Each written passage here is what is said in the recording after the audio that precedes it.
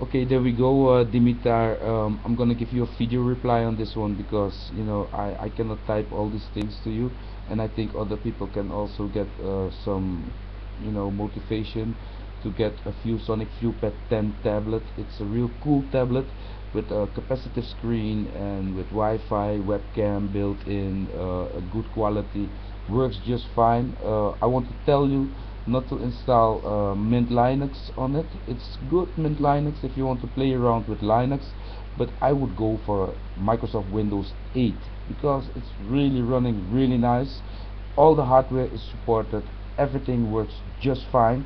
And for those that don't know this tablet, it's called the Viewsonic Viewpad 10, and if you check out eBay, you will see that there are people out there selling it really cheap, because some people are like, it only has a 16 gigabyte hard drive, but it has a 16 gigabyte SSD hard drive for people, and this hard drive is really fast, and the way it runs, the way it does, the way it does everything, you don't even need the external keyboard anymore for the thing, because it runs really nice. Android is also running outstandingly nice on this thing, so you can install an Android and Windows. But yes, how many things do you want to install? And you can only use one at a time. And I would go for Windows 8 because why? Because Windows 8 is running just fine on the thing, and if you want to install Ice Cream Candy, you can also do that. Android 4 is perfectly running on this thing. Mint Linux is running perfectly on the thing. I think Windows XP is running on the thing, but I'm not sure about the drivers, because the video driver was giving some headaches for me at that time, but it should start up. I'm not sure if the touch screen will work, but with Windows 8 you don't have to worry about nothing. You just install it, and Windows 8 is also smaller as Windows 7. The total of it, when it's installed, you will have more hard drive left.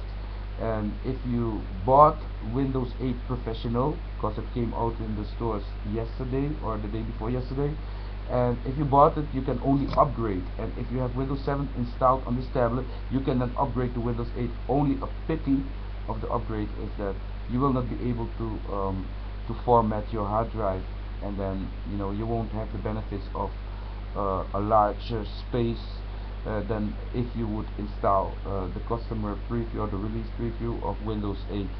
And I was looking for it yesterday and I couldn't even find it anymore. I still had it, so I installed it on a machine just to create a video about some machine, old Pentium 4 that will run Windows 8. And yeah, I just love the way it runs on this Viewsonic. You should not try something else. Just install Windows 8 and you will be great.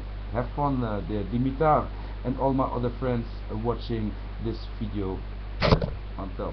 Thank you for rating it for me, and thank you for the love. Peace out.